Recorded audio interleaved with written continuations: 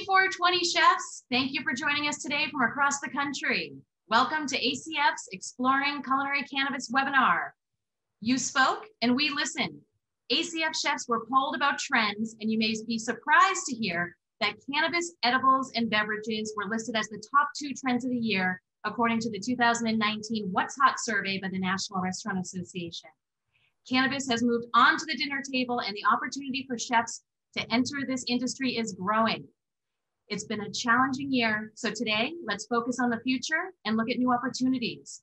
For some of you, maybe your new career will be in cannabis cuisine or infused events. As a legal disclaimer, we are not doctors, we are not lawyers, we are food service professionals, and so we will not be inferring any legal or medical advice during this webinar. Just simply sharing the opinions of those chefs and beverage experts who are currently working in the industry in the United States, as well as in Canada, where cannabis is federally legal. Before we begin, we will be taking questions from you, the viewers, as we are able. And we have several polls. So let's start off with our first question of the day.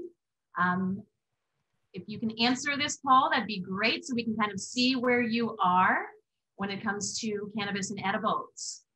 Please use the chat function to collaborate with other viewers and the Q&A function to pose questions to the guest speaker. So let's get the discussion going in the chat by telling us where you're tuning in from today. I'm Jackie Pressinger, American Culinary Federation's Director of Strategic Partnerships, and I am honored to introduce our guest presenters today. Please join me in welcoming Jamie Evans, the founder of the Herb Somm, a culinary meets cannabis blog and lifestyle brand that's focused on the gourmet side of the cannabis industry. She's an entrepreneur, author, writer, and specializes in cannabis, CBD, food, recipes, wine, and the canna culinary world. Alongside her work in the cannabis space, Jamie is a certified specialist of wine and French wine scholar with over a decade of wine industry experience. As an industry thought leader, she was named one of Wine Enthusiast magazine's top 40 under 40 tastemakers in 2018. So welcome. And we will start off with this first poll here. It looks like we have a lot of people here who are learning or willing to learn a little bit more about cooking with cannabis. So it looks like about 30% of you are currently cooking with cannabis, and 30% of you are not quite yet. So our next guest presenter is Andrew Freedman. He is known internationally as the Cannabis Sommelier. Andrew hosts and produces a YouTube channel titled The Cannabis Sommelier, where he teaches cannabis and wine pairings, cannabis cocktails, and cannabis cooking. Andrew is the author of Terpenes for Wellbeing, a book about cannabis, food, beverage, and wellness. And Andrew works with acclaimed chefs from across North America, organizing and presenting cannabis and wine dining events. So since I mentioned the word terpenes, when it comes to Andrew's new book, we will, we will get to another quick poll. I'll just share the results really quick from our first one. And so you can see here, and then we will get into our second poll in just a moment. All right, so I will get back to that poll and launch that in just a moment. The next presenter is Chef Brandon Allen. And he is the first High Times top cannabis chef and a partner of Trichome Institute, a cannabis education company. Brandon is currently writing and a Cooking with Cannabis online course in partnership with the American Culinary Federation. So we are excited for that to launch in fall of 2021. So you can see we have quite a great representation of the culinary and cannabis industry for today's webinar. We're certainly excited to get started. So at this point, I'm going to pass the presentation over to Chef Brandon. Awesome. Thanks so much, Jackie, and to the ACF for having the second 420 webinar. Excited to be a part of this again. So we are all going to briefly describe our menus for you, and we're going to be ping-ponging back and forth here. And you know, we said, or Jackie said this earlier on, and I'll say it again. You know, we are chefs here today. We are not doctors. We're not medical experts. We are not prescribing. We are not recommending anything. We are here to talk to you about cannabis in food. And with that being said, what's really interesting is you're going to get some savory recipes here. You're going to get some cocktails, but ultimately the focus here isn't so much about the recipes or the techniques in our style of food. The conversation is more focused on cooking with cannabis. So it's understanding these terpenes and cannabinoids and these different ingredients that we work with, so you can understand how they work and then apply them to your style of food. So, I'm a diehard carnivore. I eat meat on meat on meat. That is not going to be the same for all of y'all, but the way I teach you, or the way we teach you about cannabis, a vegan could also apply those same techniques to their food. So that's the primary focus. So just an overview of my menu. I'm going to be doing an air fried ribeye breakfast taco. And since it's 420 and, my first time cooking in front of the ACF, I figured I would use one of the most modern cooking techniques that there are, which is the microwave, to make some scrambled eggs. So I'm going to have the air fried ribeye, a microwave scramble, which just give it a chance. Don't judge me yet. And then I'm going to make an apple pepper slaw and a chimichurri sauce that'll go on the top there. And then I've got some different types of cannabis infusions. Today, I'm coming from Austin, Texas. So everything I'm working with is hemp-based CBD, okay? I promise. So I'm gonna actually kind of get some of your feedback of how you think I should infuse different things. I'll ask some questions. Also, what terpenes use in some of these, and kind of keep this interactive. So there you have it.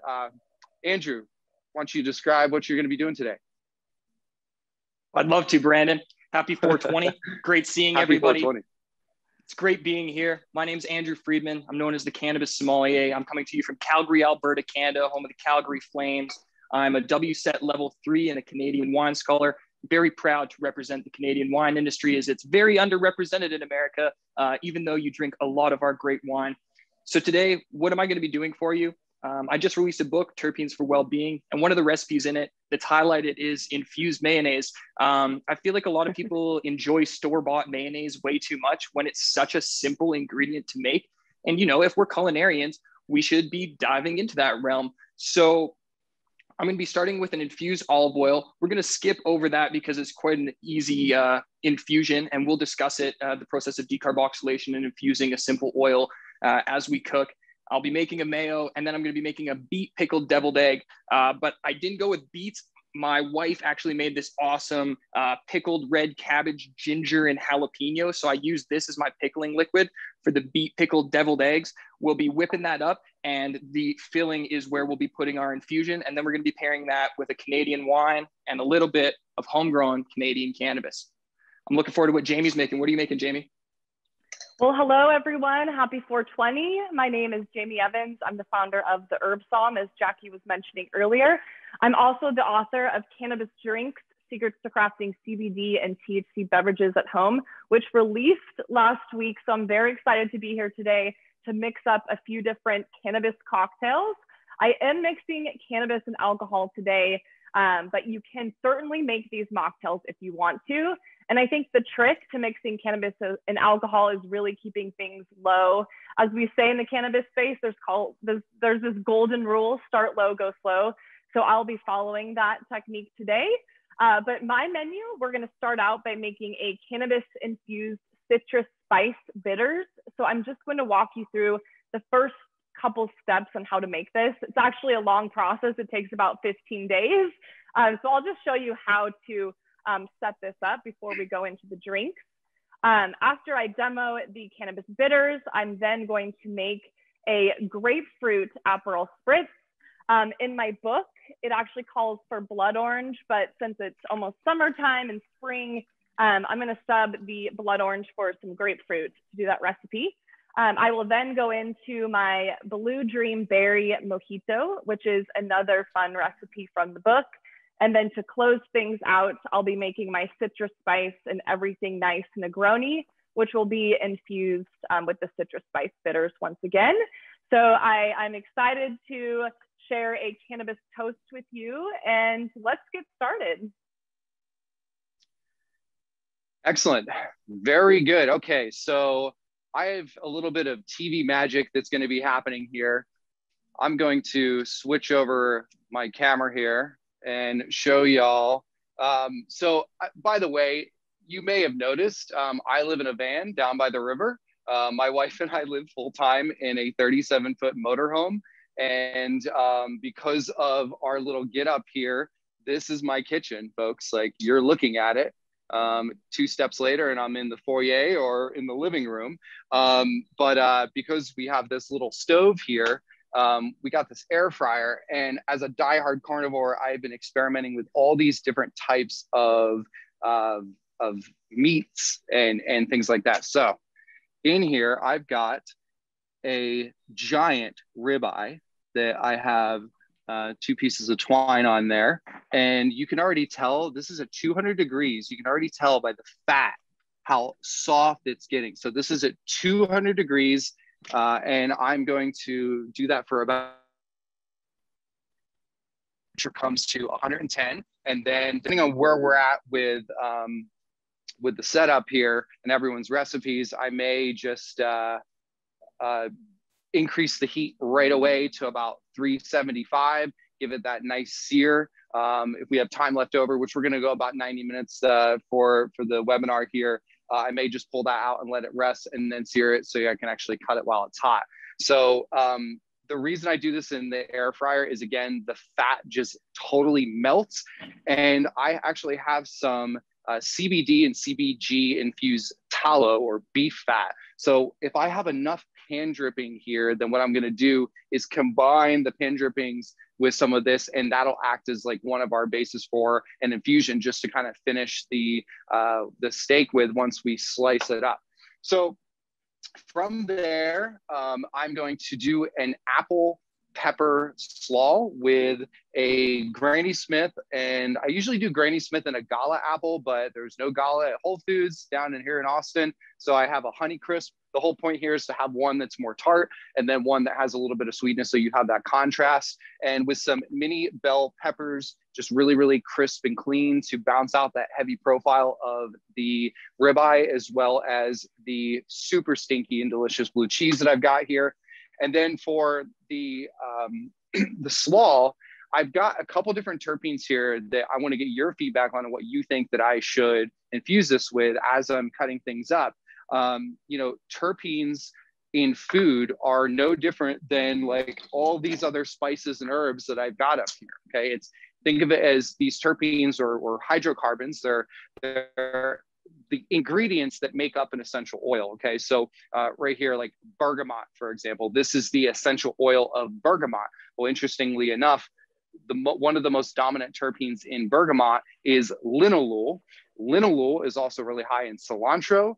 It is the most abundant that's found in all types of lavender, and it's super floral. Linalool is also associated with cannabis strains that through inhalation have a more sedative and calming effect. Now, from a digestive standpoint, terpenes act very differently. They can have a pharmacological effect and physiological effect, but there's a major difference in the effects that you experience from inhalation to digestion. So we're going to play with some terpenes here, and then we're also going to infuse the scrambled microwaved eggs with some, I call it retail ready, which is a pre-infused fat base or some type of tincture.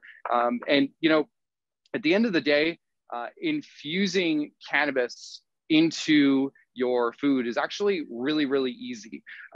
We all say this, that in order to be a cannabis chef, you have to be a chef first, because there's more of a responsibility to the food before you start adding psychotropic compounds into there. But once you do, learning how to add them in is actually very, very simple. But then the responsibility to understanding how these different compounds are going to affect people and how they work together in good and or bad ways, depending on how they're consumed, and understanding just like the pharmacology side, not so much from a medicinal standpoint, but just understanding the, you know, psychotropic or to intoxicating or psychoactive to intoxicating spectrum, and how you can work with these different things and dosing accordingly and things like that. So now that we've done a little bit of TV magic, because this is already going, I'm just going to let that cook, and I'm going to pass it off to Jamie so she can get started with our first cocktail, and Great. we'll go from there.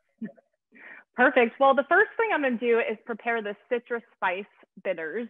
And when you're making bitters, we're actually using a high proof alcohol, which really does the job of extracting the cannabinoids to make your infusion as potent as possible. So today I'm actually using some bullet rye for this citrus spice bitters. And of course, like the name says, we're gonna be putting a lot of citrus, different spices to really play up those flavors. And so the first thing you wanna do is have your 32-ounce mason jar on hand. And we're doing the combine method to make this bitter. So basically you're combining everything into this jar. And essentially you'd be storing this in a dark closet for 15 days. But of course, we're doing the quick version today. So what you want to do before you actually start mixing up this bitters is decarboxylate 10 grams of cannabis.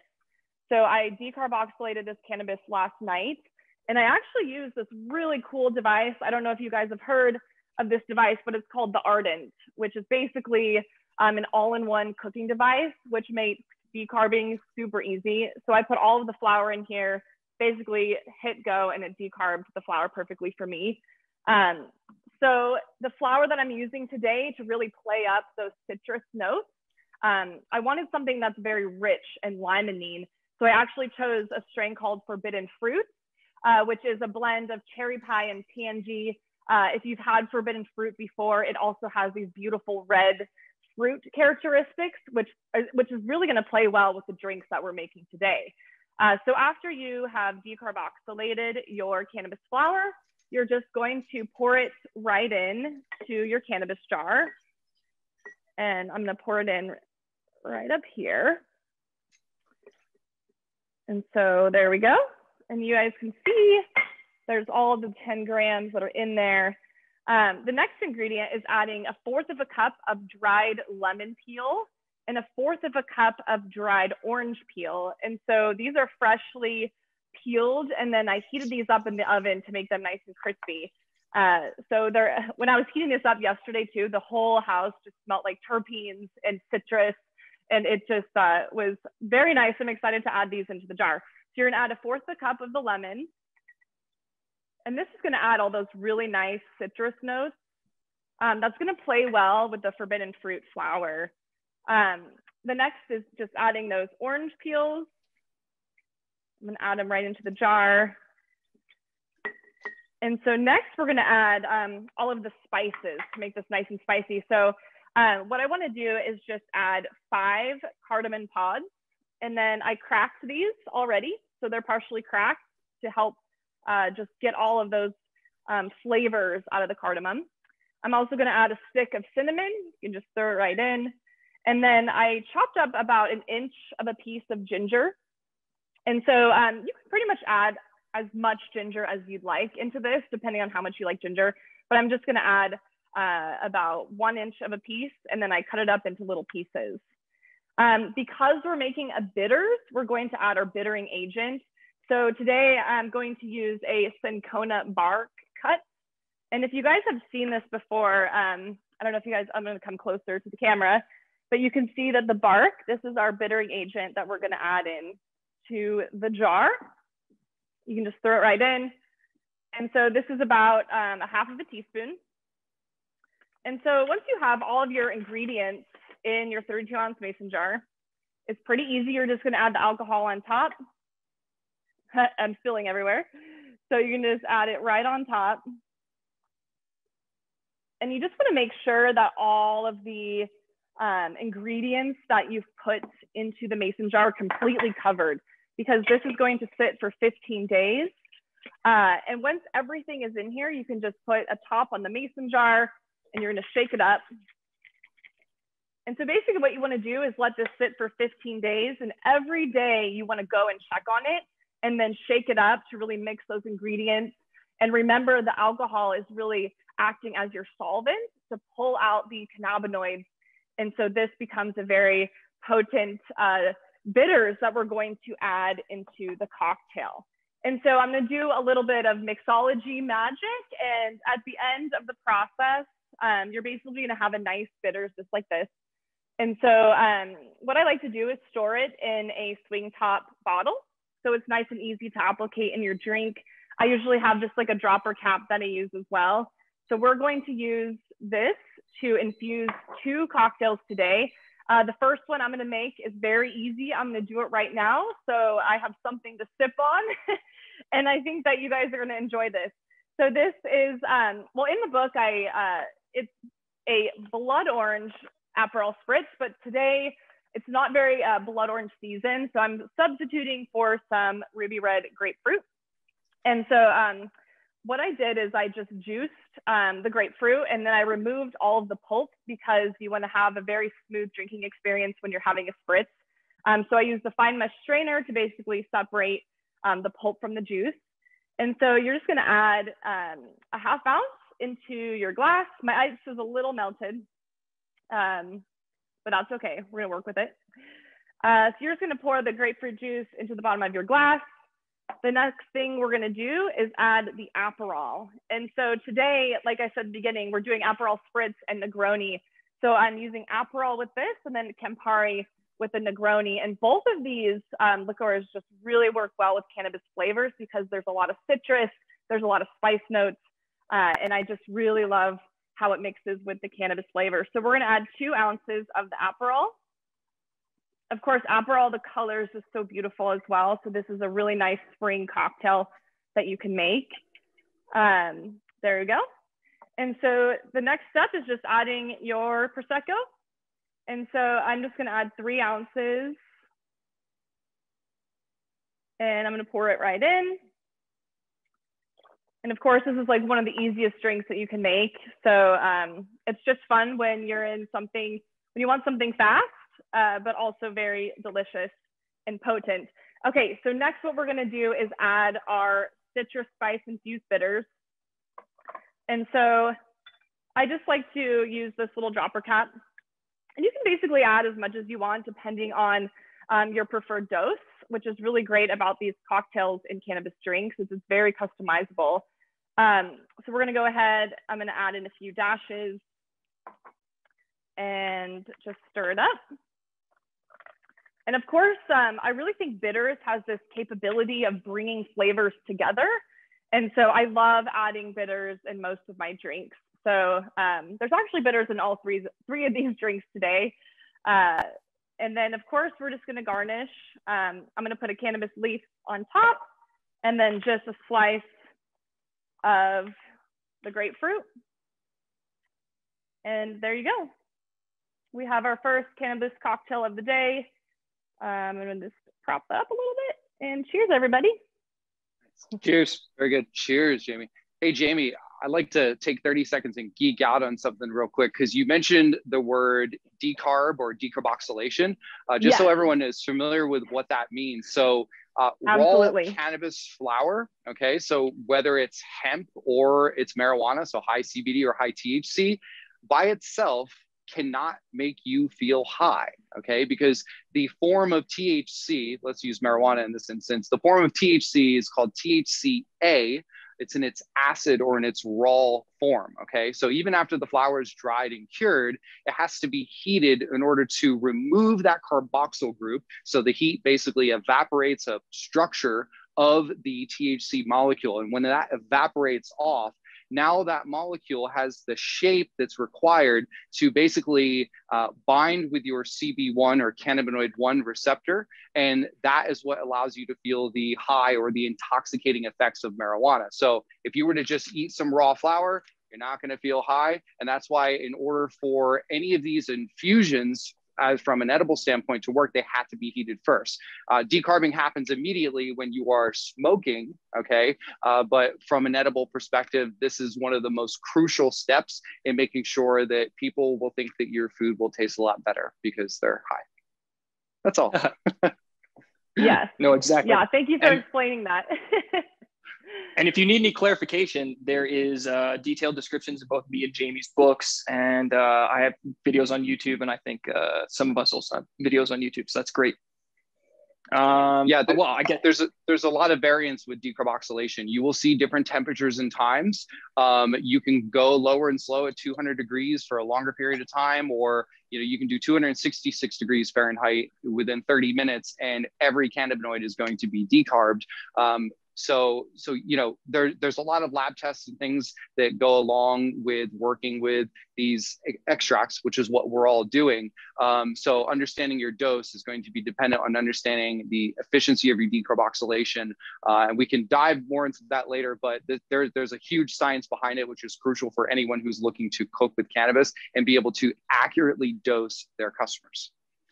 No, totally, Brandon. And I love personally the sous vide method when I'm decarbing. So don't count out different ways to heat things up. Sous vide really seems to keep a lot of those terpenes, a lot of the beautiful resonance that the plant gives and that complexity of aroma. Cool. Well, what am I doing today? We're going to make beet pickled deviled eggs, as I said, with a little bit of wine pairing. I saw that 420 passed on the East Coast. I hope everybody had rolled one up, smoked one, enjoyed one, had a puff, had an infused drink. Jamie's drink looks delicious. I think it's really cool to see how simple it is to cocktail with cannabis, to cook with cannabis. We often really overlook the simplicity of a lot of ingredients. And one big thing about me is I'm a somm, right? I'm a talker, I'm a smoker, I'm a drinker. In my house, my wife is the chef. When I first started doing dining events, she was the chef cooking for 12, 18 people, doing these amazing fine dining dishes. So she's the one that taught me this, and I loved it so much. I thought I had to share it with everybody else because, again, mayo, what a simple thing, but what a versatile ingredient when we really look at the kitchen. It's egg and olive oil, a little bit of Dijon, salt and pepper. Where can't we use that to moisten things up?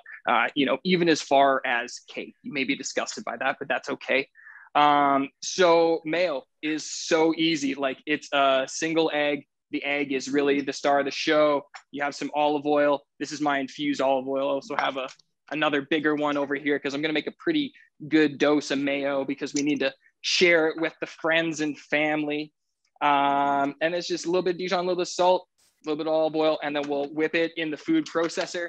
But if you've never made mayo before, the hardest part is adding the oil super slow. Make sure it doesn't break. How did I infuse my olive oil? This was done with THC distillate in a crock pot. I do have the ardent, but I'm such a traditionalist. I love my little crock pot. Fill it with olive oil, take THC distillate. Distillate's already gone through the decarboxylation process because it is steam distilled, so it's already activated. So you're able to just pop it in there. For me, it's a shorter emulsification time so that I get to retain a lot of those flavors in the olive oil. Sometimes when you overheat olive oil, you tend to get a lot more of those grassy flavors, those undesirables that scare people away from it sometimes.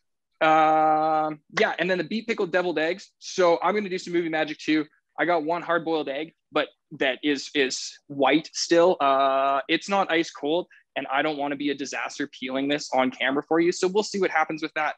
But I do have my halved and pickled eggs here, which are just a beautiful color now. And that is from this pickled cabbage with ginger and jalapeno. And one of the cool things about the purple color from beets, from cabbage, it's the same purple coloring that happens in cannabis. Those anthocyanins are that coloring agent, and it's what makes purple plants purple. So a little bit diffuse in there. And this is just so rich and fragrant. When you get things pickled and a little bit fermenting and a little bit weird, they often bring out the best of things. And we as culinarians and chefs know we like to explore that spiciness. This is such a great spicy crunch. Anyways, so we have our pickled eggs in the brining solution. That again, just a little salt, little sugar, vinegar, ginger, jalapeno, cabbage, super easy. And then in the rest of the deviled egg, it's just gonna be a little bit of mayo, a little bit of vinegar, a little bit of Dijon, a little bit of curry powder. We will end up piping it out, make it look nice and pretty, and then obviously pair it with some great Canadian wine, because I know a lot of you don't know enough about Canadian wine, but it's so close to New York, it might as well be Finger Lakes Riesling, which is awesome. But let's crack into it, pun totally intended, and start making the mayo. So the first thing you have to do is crack your egg. I'll pop it into my food processor. Hopefully this is the right one. There we go. Oh, I'll move this a little bit closer for you. Sorry, guys. Hey, what kind of leaves are they? They look weird. Those are from strawberry guavas that were hanging out. You know, here in Canada, we're all allowed to grow 4 plants, every single person. So you can grow a lot of cannabis with 4 plants. I was making like a normal like basil joke, you know, like or some oregano. That's what I was saying. Oh, it's weird. Sorry. The basil's in the back. I'm sorry. I'm just my mission's to normalize cannabis. I'm just too into it as a normal ingredient. When I do my mayos, I do yolk and all because I like the color of the darker mayo. If you don't like a darker mayo, you can just rock egg whites only. And I'm just going to put this on the food processor for 20 seconds if somebody else has an anecdote.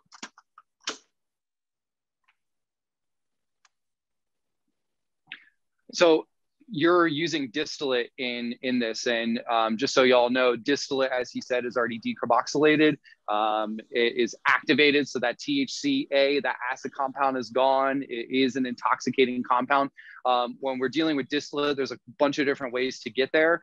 There are various extraction processes, regardless of what it starts with, whether it's ethanol, hydrocarbon, rosin, it can be hash or anything. To get to the distillate process, there's a lot of refinement. And what happens is, you know, your normal flower that's 15 to 20, maybe 30% THC, what happens with distillate is you're up there in the 80 to even 90% of concentration for THC. It really depends on the processor. So from a cannabis chef's perspective, distillate is fantastic to use when you don't want to impart any flavor of cannabis into your dish. And you want to make sure that you have a very accurate dose because it's already decarbed and you don't have to worry about extracting anything. If you put 1,000 milligrams into a huge dish that is properly homogenized, you will be able to dose it out accordingly with incredible accuracy. Awesome. Thanks, Chef. That was great. Perfect explanation. I really like cooking with distillate just because sometimes I'm not a huge fan of cannabis flavors. I know our role as culinarians is to expand people's observation of what cannabis can be as an ingredient. But for the purpose of this dish, it's much easier for me to pair it with cannabis that I would vaporize after than to highlight it in the actual egg. So if we'll go to my second camera, I've got my egg nice and emulsified. Just get it nice and frothy so that everything falls together. We'll then just go ahead and we add our other emulsifiers, the things that really make it stick together. Dijon is like the master key to all of this. It's so interesting because like these are all the ingredients kids hate, and I get why I hated mayo as a kid. I'm gonna put a little extra Dijon because I like it spicy and it's 420. Yeah, it smells great. Throwing it everywhere. That's okay, as long as it doesn't get on my suit. I don't really care. Again, I'm a citizen scientist, not a chef, home cook. And that's why I love this, because anybody can cook with cannabis, and making a mess is one of the most fun parts of cooking, right? And mixology. And I always mixology. make a big mess in the kitchen with my drinks. Love it. That down. I got a half tablespoon of lemon juice. Boom, boom. And we're going to do a 1/4 teaspoon of salt, which is really just a pinch.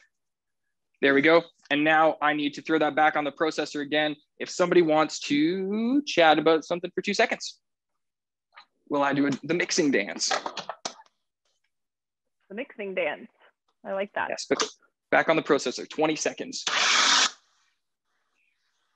Hey, Jackie, are there any questions that we could answer quickly? Something that you've seen a couple people ask that there's a crowd curiosity? Yes, absolutely. One of the questions was if there's a formula to determine the amount of dosage that you should be putting in edibles. That's a great question. And the answer is very confusing in a way because there is no direct answer. So when it comes to infusing, and what I'm talking about here specifically, not CBD, not non-intoxicating cannabinoids. I'm talking about intoxicating cannabinoids like THC. When you are infusing them into food, you need, as a cannabis chef, to be able to identify the individual consumer tolerance or the individual diner's tolerance, okay? If you're doing a massive catering event, we generally, as a whole, recommend 2.5 to 5 milligrams max of THC. Depending on the event, you could go upwards of 10 if it's spaced out. And people have the option to, say, skip a course that's infused. But for a lot of smaller dining experiences where I've done up to 20 to 50 people by myself, I still was able to, identify individual tolerance and dose accordingly, because how we're making these infusions, we generally always have some element of the dish that is non-infused, or we're able to basically just completely bypass the infusion, because honestly, there's times where you can take some infused extra virgin olive oil and literally just drizzle it on top of a dish and it's infused. So there's really nothing that's missing for a lot of things if I don't add it in there. But on average, 2.5 to 5 milligrams for a new person. We generally have a cap at most cannabis dining experience of 10 milligrams. And even though people may have higher tolerances than that, and you can dose a little extra here and there if you want, you would be shocked to find out how many people say they can handle 10, 20, 30, 50 milligrams, and then you give them 5 and they're floored. So that's what we try and prevent. Love it. I think Thanks, also, Brandon. just one thing to add to that too. So if you are talking about like a formula that you can calculate at home to really determine the potency, there are different mathematical equations that you can use. In my book, I have one. I know Chef Brandon Allen works with one as well. And so does Andrew. And so what's actually helped me is I have a spreadsheet that I work with, and I put in all the calculations. And based on the flour that I use, I just go ahead and pop in the amount of THC, the amount of CBD, and then calculate it out per serving. And so, it'll never be perfect. Our kitchens are not labs, but we can do our best to make estimates. And so, yeah, anytime I make an infusion at home, I always do my calculations to estimate the dose. Love it. And that goes back to my infusion today that I'm just about to pour in. Because I use distillate, this is fully activated. When you're decarboxylating flour, you have a slight loss in your cannabinoids, but with distillate, it retains all of those cannabinoids. So I know in the mayonnaise that I'm making today, I have exactly 500 milligrams because I used 0.5 gram of distillate in my cup of olive oil today. So it's just all about thinking about it simply. We've all done the dosing in kitchens. We don't taste salt in a cake. We all know how to spread cannabis out through it. Okay, so the mayo is emulsified. You can see that the egg's nice and whipped. The Dijon is whipped in there. The Dijon's the nice emulsifier. The next step is the infused olive oil. Like I mentioned, I have 0.5 gram in my 250 mils here. So it's a very easy calculation once I put it on a sandwich or I put it into my next ingredient. But let's just whip that up. And if you've never made mayonnaise before, it's all about slow and steady, because there's nothing worse than breaking your mayo after putting 0.5 gram of THC distillate into a cup of olive oil. So I'm gonna rip that up to finish my mayo, and in a couple minutes, I will dive back and it'll be nice and fluffy, and I'll show you guys that.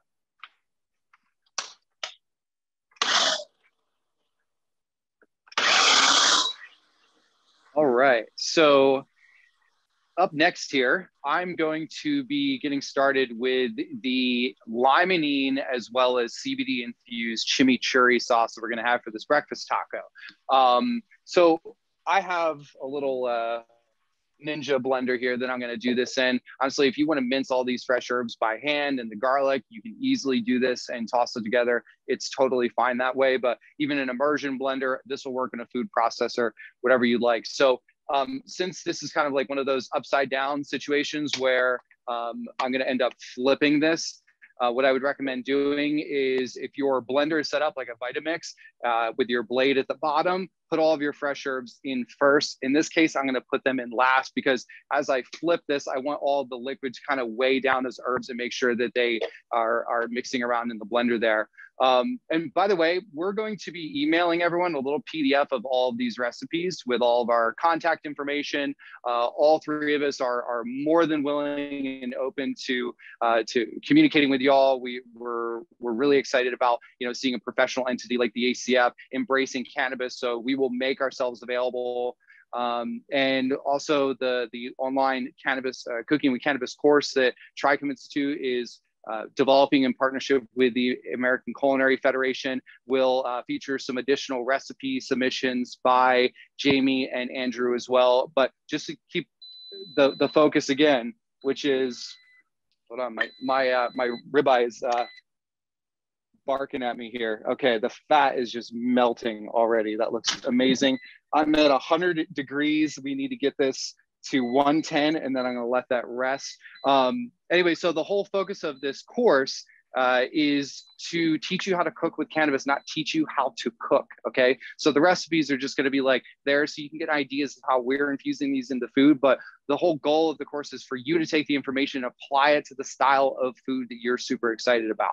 So, all right, with this chimichurri, we've got, this is a half cup. So we're going to do a cup and a half of, this is a hemp-based CBD extra virgin olive oil that I did a flower-based extraction with.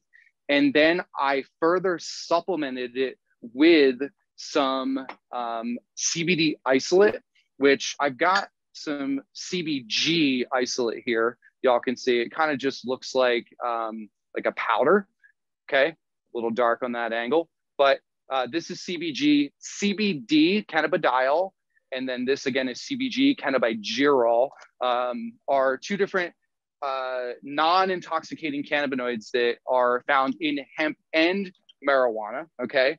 And then we're gonna do 3/4 of a cup here of some red wine vinegar. So the reason that I essentially, you could say, fortified or supplemented my infusion there with more CBD is just based off of a lot of the research on CBD. You need a lot more of it than 10 or 20 milligrams per serving for it to be effective, unless it's in combination with THC. And since this is hemp derived, even though there's small 0.3% THC, which is legal here in the United States, that is not a significant amount. So based on the data, I'd like to make sure that I'm getting a couple hundred milligrams of CBD, whether it is an isolate or a full spectrum type of base.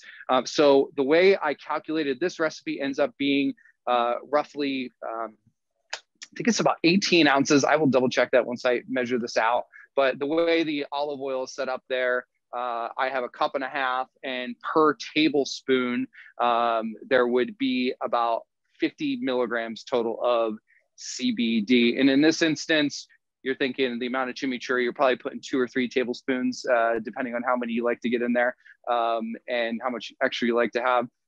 So you're going to get a good dose of CBD here. Now, this calls for about a tablespoon of honey. When I was in Pittsburgh, I went to the Art Institute of Pittsburgh for culinary school. I had an opportunity to create my own apprenticeship with a chef on the Olympic culinary team. And so a lot of my focus in school was doing competitions. I did some with the ACF and San Pellegrino, as well as what actually opened up the door for me in the cannabis industry was by competing in the first High Times Top Cannabis Chef Cooking Competition, which I was fortunate to win. But my culinary school background and the competitive things that I worked with Chef Sean Kolb, never, if I hadn't had that foundation, I never really would have had this just opportunity to get into the industry the way that I did. And while I was in culinary school, I was working at a restaurant called Gaucho. It's an Argentinian parrilla. And it was just meat on meat on meat. So it was like my favorite place in the world. And they had this chimichurri sauce that was just absolutely to die for.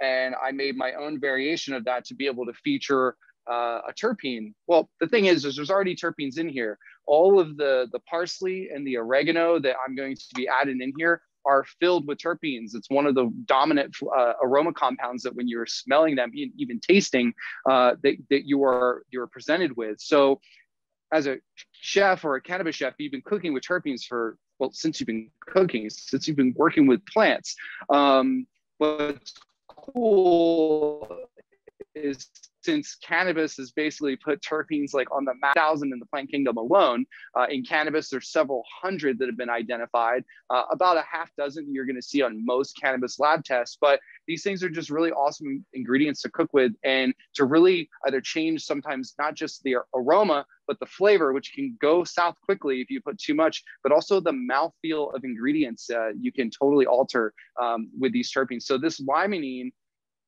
3, 4, I got 4 drops in there. This is in the world of pungency of terpenes. This is one of the more mild terpenes. 1, 2, 3, 4, 5, 6. So there's 10 drops. And all of that, I'm putting 10 drops of this 10 drops. Terpene Wow. in here. Okay. You went in Yep. on it. I wouldn't have used that much of Terpene. distilled terps. So the thing is you have to know your terpenes, because the brand that I'm using, my limonene, 10 drops could be equivalent to another brand's 5. Okay. So it's like, you know, there's different salts depending on the coarseness of the salt, or how fine it is, can actually taste saltier than others. And there's different types of sugar or sweeteners out there. You know, it's like something like that, that little tiny fraction of a teaspoon of stevia can just be disgustingly sweet, and versus like a tablespoon or 2 of sugar. Okay. So you have to be very careful with your ingredients that you're experimenting with here. Citral, for example, citral right here, 1 drop of citral is equivalent in my case with limonene or linalool or pinene or some of the others that I'm using on a regular basis. 1 drop of this will be 2 to 3 times more potent than even 20 drops of limonene. So you got to be really careful with these. Okay, yeah. So the rest of the ingredients here, I've got about 3 to 4 cloves of garlic I'm just going to throw in here. I have an ounce of fresh oregano, and then I've got 2 ounces. And the reason I do that by weight is because it's your half cup of chopped herbs might be different than my half cup of chopped herbs. Hopefully I don't overflow here. I usually do this in a different blender. Now, for the most part, I have a lot of the stems removed out of here, except for the little bit finer one. Like that one's probably borderline to where I would say you don't want to go any thicker than that in here. There's plenty of flavor in parsley stems. This is flat leaf, flat Italian. You can easily use curly leaf in this as well. You know, one of the things is like when you say chimichurri, it's almost like saying salsa or hot sauce. There's a lot of different variations out there. Some people think that you should never, ever put cilantro in a chimichurri. Some people think that it's not a chimichurri without it. So however you like your chimichurri, again, you're welcome to use this recipe, or use your own and then just replace your olive oil with some infused olive oil. Know what your dose is per serving. You know, that's one thing that whenever you're making a recipe as a cannabis chef, you need to, before you dose anything, you need to say, okay, well, what's my serving size? And then work backwards from there, because you don't want to make cakes or cookies or you know, a big sauce like this, and you overly dose it to the point where now the serving size is a 1/4 teaspoon. Otherwise, you're going to get someone totally blasted to the moon and back, which we don't want. So I'm just going to blend this. And you know, one thing I want to say, Jamie, she just launched a book a couple of weeks ago. And on behalf of Trichome Institute, we wanted to thank you for featuring Max Montrose, my partner and founder of Trichome, and the interpreting book. So could you take a moment and share with everyone about your book and where they can get it while I'm making some noise over here? Yeah, absolutely. So all throughout the book, you're going to find recipes for cannabis drinks, but also a lot of how-to techniques and expert spotlights. So as Brandon mentioned, Max Montrose is in the book in chapter 1, and he explores interpining, which is really a method that the Trichome Institute developed to interpret your cannabis, specifically terpenes, which really help us evaluate the aromas and flavors of the cannabis product that you're working with.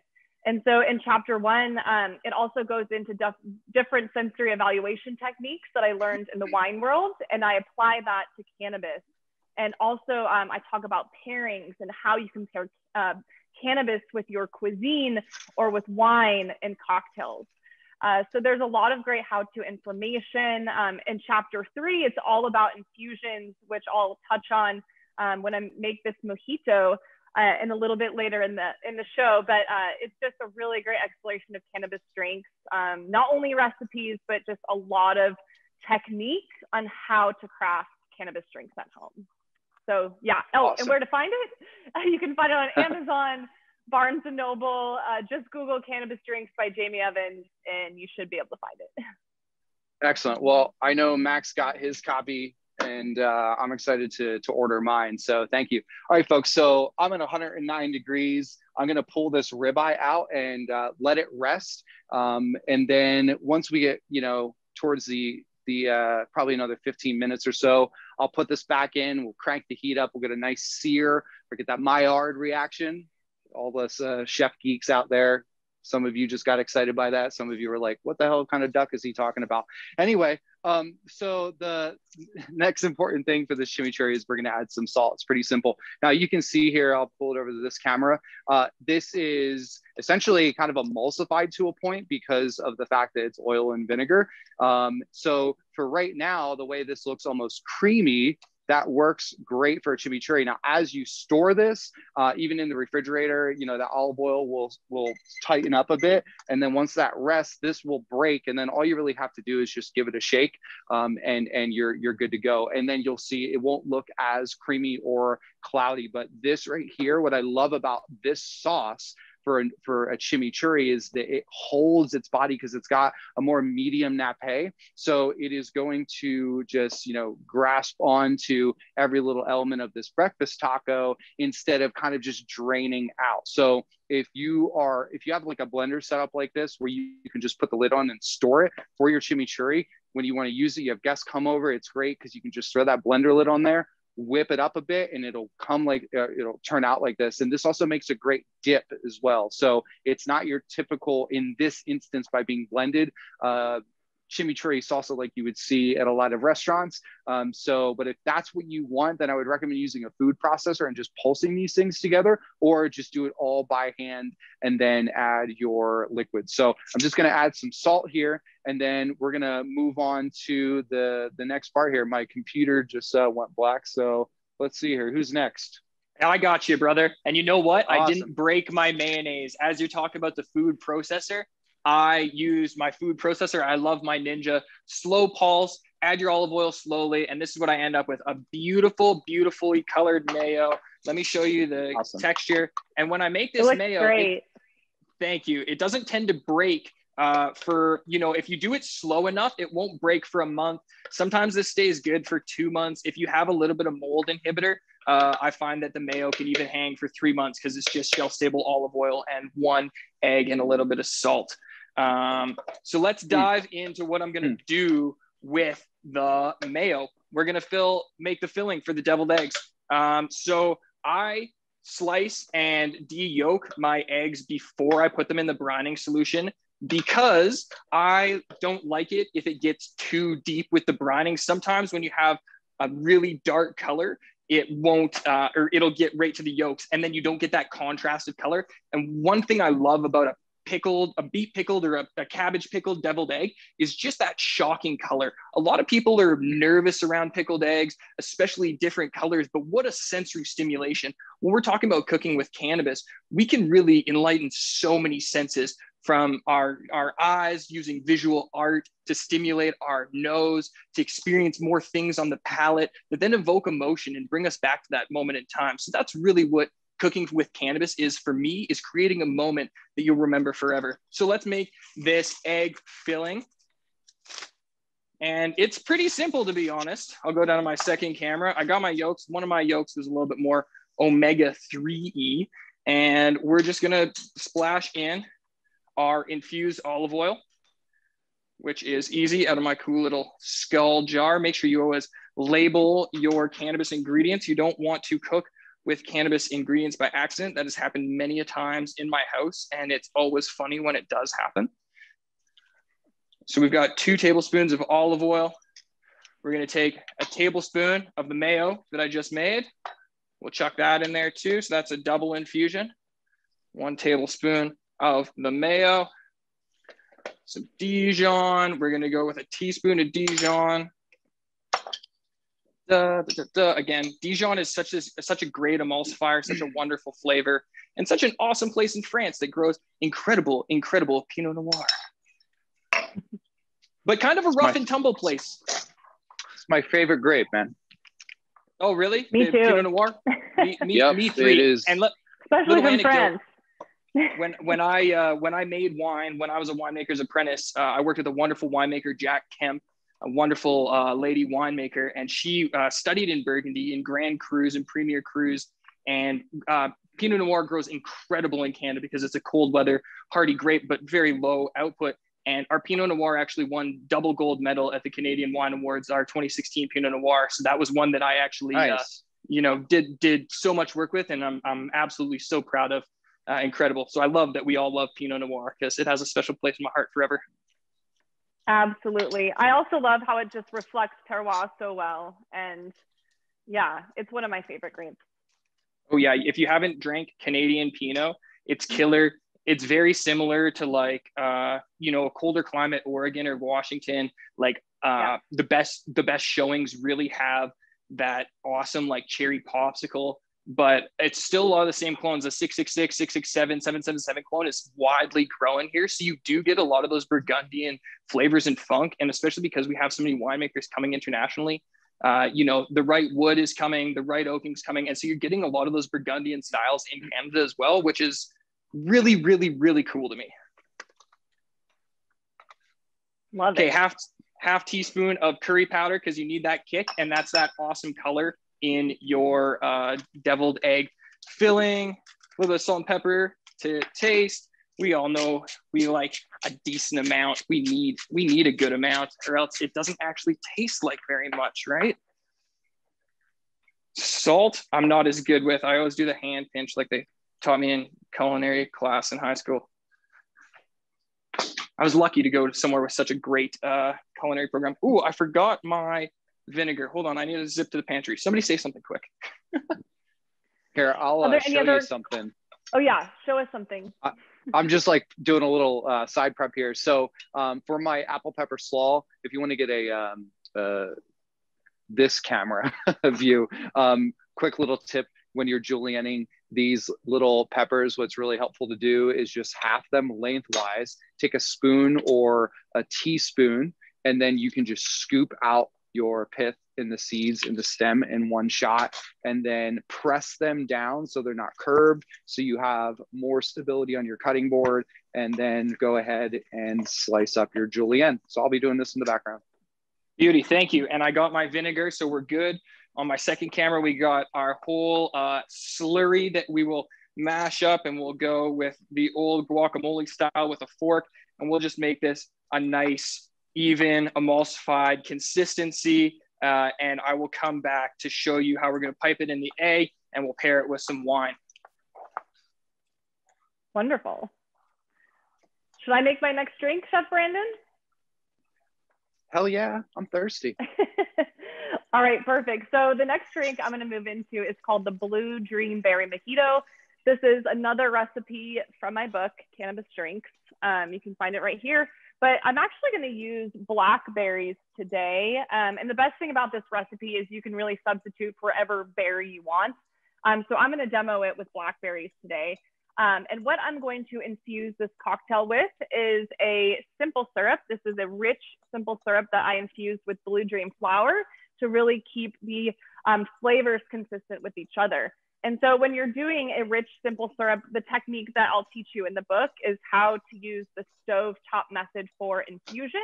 And so because this is a rich, simple syrup, we're gonna do a 2-to-1 ratio of sugar to water to really make this simple syrup rich. And rich simple syrup is sweeter than regular simple syrup. So you actually don't need to add as much to the drink, which really helps concentrate the flavors because you're not adding as much liquid in. So I really, really love using rich simple syrup in the book. And so basically when you're infusing this, you're gonna use your decarboxylated flour, the sugar and water, and you're gonna heat this mixture over the stovetop for 50 minutes. And then the secret ingredient that I like to add to really help extract those cannabinoids is food grade vegetable glycerin to really act as that solvent that will help extract those cannabinoids. So you just add that food grade glycerin right into your saucepan. You continue to heat for 10 minutes. And so basically you have your infused rich simple syrup within an hour. It does take a little bit of time, but in the book, I teach you how to make a larger batch because you're going to use this simple syrup to infuse many drinks throughout the book. And it's just something that's really handy to have on hand when you're crafting cannabis drinks. So the first thing we're going to do, I already juiced this earlier, but you're going to juice 3/4 of an ounce of fresh lime juice. And so I'm just going to measure it out here. And again, I removed some of the pulp that's in here, but that's up to you depending on what style of lime you like. So I'm just going to add into the base of the glass. I'm using a highball glass for this mojito today. The next thing I'm going to add is just 6 fresh mint leaves. And so before you add mint into your glass, I really like to slap it on my hand. So this wakes up all of this wakes up all the mint flavors and aromas that are in there. Like I can just smell all these mint oils waking up. So you're gonna add 6 fresh mint leaves into the bottom of your glass. And then what a great terpene. Oh. Wait, which terpene did you say? Menthol. Yep, that's what I was just gonna say. You read my mind. The most dominant terpene in mint is menthol, which is nuts because when you smell isolated menthol, you're like, how the hell is this in mint? But it's that bouquet of them all together that really brings it to its true nose. Yeah, and it smells so delicious, especially in mojito. It just brings out those flavors. I'm also going to add some fresh cannabis leaves into the bottom of the glass as well to really provide a nice terpene enhancement. And so just like the mint, I like to slap the leaves a little bit to wake up those terpenes. I'm going to put it into the bottom of the glass. Then I'm going to add the blackberries. You can just measure out 1/3 of a cup and put them in the bottom of your glass as well. And then I'm also going to add just a few slices of lime just to really get that citrus note in there. So once you have everything in your highball glass, you can start muddling, which of course we're making a mojito. So you want to muddle it pretty good. But I don't like to over muddle because I don't want the leaves to tear, which can sometimes leave like a green taste in your drink, which we're trying to avoid. So you just really want to get those mint oils and the terpenes from the cannabis leaves in there, as well as to extract the beautiful blackberry juice you guys can see after I muddled. So now we have a very dark, lovely, like dark purple blackberry mojito going on over here. Love the color. You do that, yeah, me too. And I love using blackberries, especially for the color. Raspberries are another great one that you can use too. So I'm going to add ice into this glass.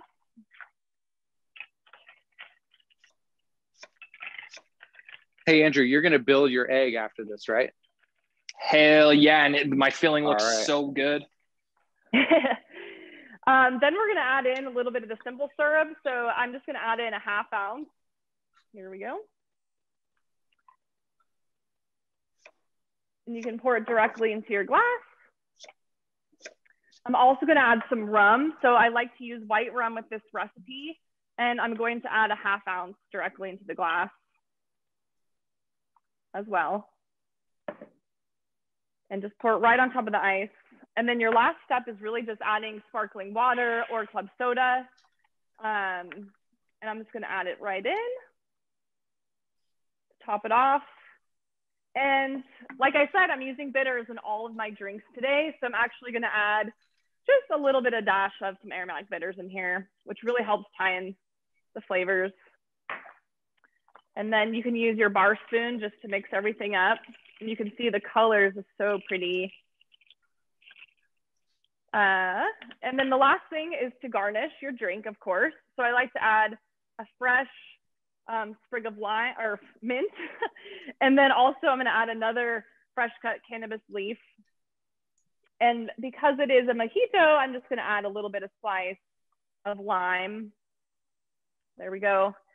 And because it's in a highball glass, I'm going to add a straw as well for easy enjoyment. And that's your Blue Dream Berry Mojito. So cheers, everybody. I'm going to give it a taste too. Cheers. That looks awesome. That's killer. Very cool. Well, let's fill these eggs up, or unless you're ready, Brandon, I'm going to fill these eggs up and show everybody what we whipped up in the meantime. Sure. I just got one quick thing to say. So I'm doing a little background work here, so y'all aren't watching me and judging me on my juliennes.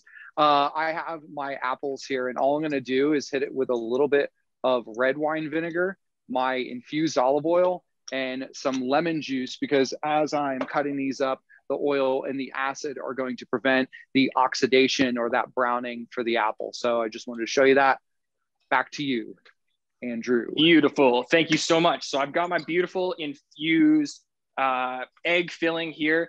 The color comes out so nice when you make your own mayo and you have a little bit darker yolks. Again, gives a beautiful, beautiful contrast to the egg. So I will show you what the eggs look like and fill up my piping tool so that I can fill these and start eating, because your man is hungry. And this is what I would enjoy. One of my favorite bar snacks. Again, you know, people look at like pickled eggs as such a weird thing, but when you can raise it to a new culinary height, people start looking at it a lot differently. And that's what I do as the cannabis sommelier, is put different food, like you're doing today, Brandon, on a pedestal to really try and show off where we can be and what food can reach. It's all about using your own style and your own creativity, as every young chef and aspiring chef and successful chef knows. So here, yeah, you got to stick to what you're good at and what you love when you're throwing cannabis into it. Combine your two things together, two passions together. That's the truth. So if you guys, I love that I have all these kitchen gizmos. I love this thing for doing cupcakes and stuff. Like, again, my wife is the real chef in the house, but this tool comes in handy way more than I ever would have expected. And it's really easy to fill as well. So let's just fill this guy up, and then we will just pipe it in there, and it'll look oh so pretty. And again, I should have done what Brandon did and filled this off camera, because I'm a citizen scientist, not a chef. Who am I kidding? I just get to talk to you guys and show you the mess I make. While you're doing that, I can show this apple real fast. We'll ping pong here for prep. So basically what I'm doing here to julienne this apple, if you want to use a mandolin, that is totally fine. It's actually a hell of a lot easier and faster. Just watch your fingernails. I'll wait for the camera to pop over so I can show just how I'm cutting this here. There we go. Cool. So I'm just, cutting the apple, so I've got a nice wide flat surface to work with. You're going to cut, there goes one flying, there goes another one. And then you're going to just lay these on their side, and I just kind of don't even worry about stacking them too much. And then you're just going to go through and slice like that. All right, back to you, Andrew. Beautiful. And I got it filled and I didn't make a huge mess. And so we'll just wipe this off. I put paper towel in reach, which I'm lucky I did. Mise en place, always important. So I've got it filled, and we'll just pipe this right into the egg. And so this is our infused part of the dish. And again, like Chef Brandon mentioned, if your diners don't want an infused dish, it's really easy to have uninfused mayo on the side as well. And then I like to just slowly pipe it in. And doesn't that look gorgeous? And we'll give it the little dollop. Boop. I love that color contrast, purple and yellow. $9 $9 at the bar, guys. Three eggs, $9. You tell me about margins. The prep's kind of hard, but they sure taste good and they sure look good. So there you go. Awesome. Those are my eggs. And you know what I'm going to do now is just take these little guys. I'm going to plate them. I should have thought about plating before, because I don't have the right colored plates, and I'm sorry as I dig.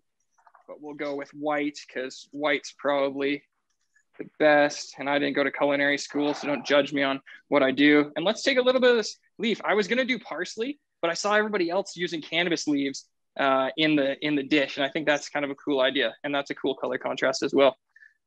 We'll see how it tastes.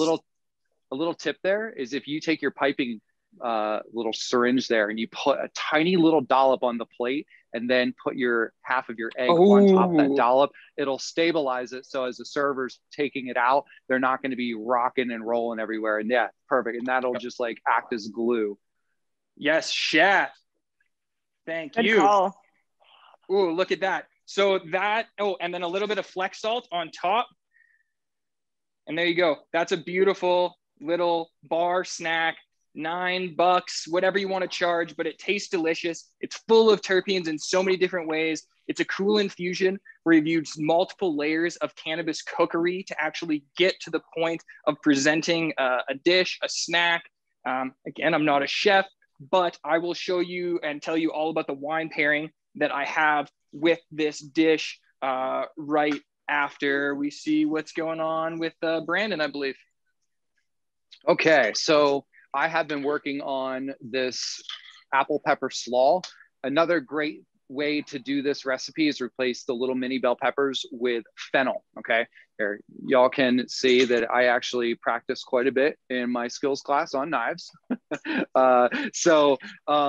You know, this is the whole purpose of this salad or this slaw is for contrast in flavor, but also texture, because I'm going to have these creamy, yes, microwave scrambled eggs, which are going to be salty and, well, salted, should I say. And then we're going to have that heaviness of that ribeye, that blue cheese. We're going to get a touch of acid there, as well as in this slaw here. So what I have here are 2 apples. I used like 3/4 of each apple. I have about 8 little mini bell peppers in different colors. They're sweeter, not spicy, just so y'all know. And then I added a 1/4 cup of my CBD infused olive oil, which is 50 per tablespoon. So there's 200 milligrams of CBD total in here. Now, in a recipe like this, where it's not completely homogenized, okay? Like you're never going to be able to put an amount onto someone's dish and say, there is 5 milligrams or 50 milligrams of, say, THC or CBD. Let's use 5 of THC. Anytime you're working with an intoxicating cannabinoid, you want to make sure you're putting it into something that would be properly homogenized, like this chimichurri if we had put THC in there, okay? But whenever you're dealing with something like this that is not all even throughout, use non-intoxicating cannabinoids like CBD or CBG, because at that point, you know, you're not gonna, someone's not gonna go from having an amazing time to a terrible time if they get an extra 10, 15, 20, or 30, or even 200 milligrams of CBD, but you could give someone an extra 2.5 milligrams of THC, and they could go from just loving life to, you know, having a panic attack. So what I also added in there was the juice of a half of a lemon. And then I'm going to add some lemon zest in here. I think lemon zest is one of the greatest things that you could have in nearly any recipe. The lemon zest, basically what I'm doing here is throwing in a bunch of terpenes, okay? Limonene, which is the most dominant terpene that's found in all citrus, is the most abundant here. There's also terpinolene, terpinolene, there's pinene, and depending on, like lime, for example, has linalool. There's all these like secondary terpenes that aid in that aroma and flavor profile. Now, I need to switch out my headset. In the meantime, I want to get your feedback of what terpene you think that I should add into here, because I've got some of my favorites. So there's really no bad answer. I've got some linalool, which is floral, myrcene, which is earthy floral. I have more linalool, citral, which I told you guys about, but if you want me to try adding in there, I'll give it a go. Beta caryophyllene, which is phenomenal with fennel, also really good with apples. And then I've also got, let's see here, some neurolidol, which is like spicy floral. So I'm going to swap these guys out, and then I'll let you tell me what I should infuse this in next. And if someone else wants to take it away for a minute. Yeah, here. check out my plating. I upgraded. I couldn't do it dirty to all the chefs. Oh, beautiful. Oh, hubba hubba. I should have done a smear or a schmoz of something, but I didn't go to culinary school again. But that's how we can use the plant, and they are absolutely delicious. Should I do a pairing right now, or do you want to make another drink, Jamie? I'll do a pairing. I think that's a good idea if you need me to take a second, pairing. Brandon. A pairing sounds Yeah, great. I'm back, but I think I'm pretty good. One of the things that I just wanted to explain here real quick, was actually, hey, Jackie, real quick. What terpene do you think the most people said that I should add into here? Because this is my way of, I'm experimenting here. If someone says a terpene that I normally wouldn't do and it works, great. We'll figure this out together. And if it doesn't, then I'm just going to blame you, or I'm just going to pretend that it tastes good. Okay, well, we have some guesses here from the viewing audience. And one of the guesses is, let me see, is it Nerolidol and B-Caro combo? Okay, tell you what, since beta caryophyllene was mentioned, it's actually the one I usually put in this. That's what we'll use here. So beta caryophyllene is an interesting terpene. Originally, research showed that it was an agonist of CB2 receptors, but later research has shown that even though it like binds to the receptor, it's kind of like a key that you put into a lock and it fits in, but it doesn't turn. So nothing really happens. And more research definitely has to be done on this really interesting cannabis or terpene, but I describe this as spicy licorice, okay? It has like this peppery anise licorice type of super earthy aroma. It goes phenomenal with fennel. It also goes great with apple, which is why originally I do an apple fennel sol with this, and then the pepper kind of adapted to do more of like a, taco type of setting. So with this one, it's a more mild terpene, at least in the ones that I have. So I know that in this recipe here, there was about 8 drops. That'll do it. Now, one of the things that I should have done, and now that I'm actually thinking about it, I did this a little backwards. What I should have done actually is mixed all my liquids first, so that the beta caryophyllene was properly homogenized in the liquid, and then that would disperse evenly throughout all of the other ingredients in here. But let's just pretend that happened. All right, moving on.